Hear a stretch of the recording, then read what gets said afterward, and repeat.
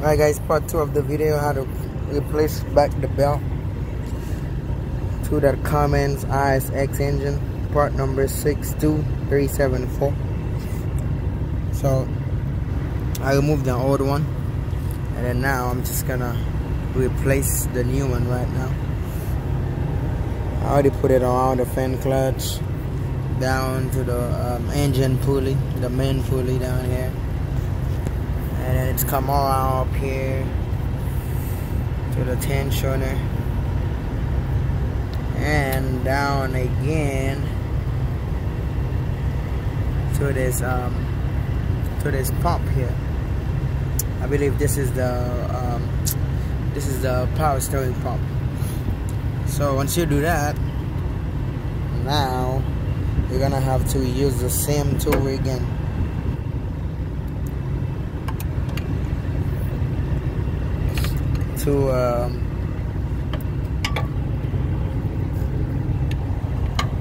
You're just gonna pull on the tensioner,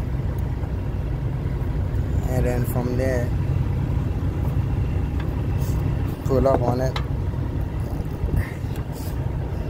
Once you do that, it's gonna give you free slack to be able to reach the belt over the alternator. Some people may do it different, whatever easier for you guys, but here that's how I do it. So let me set the phone down for a little bit, and then I'm gonna be pulling up to put the belt on there. Alright guys, right here, maybe I can see this. Alright, here we go. Okay. Damn it, I dropped the phone.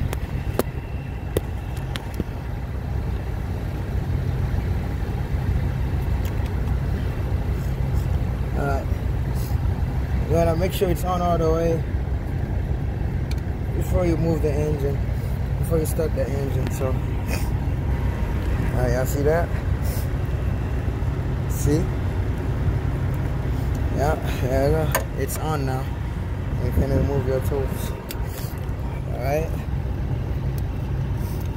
so I wanna make sure all around the pulley that it sit on there properly, so that when you start the engine, it don't just pop off. So yeah, AC condenser is replaced. Now I'm just gonna refill the system with these cans. I got them from Walmart, $23 each. May probably have to use 3.5 of them. And then this is the valve up here where it's gonna go into. Alright, so let's start the engine first and see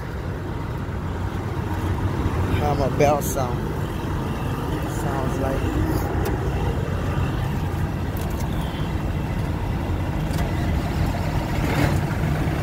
Alright guys,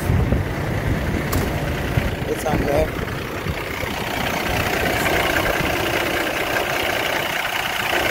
Going good. So now I'm gonna turn on the AC, and then right now you can see the compressor clutch, it's not turning or anything, but once I start putting that freeing in there, it's just gonna automatically kick off. Alright,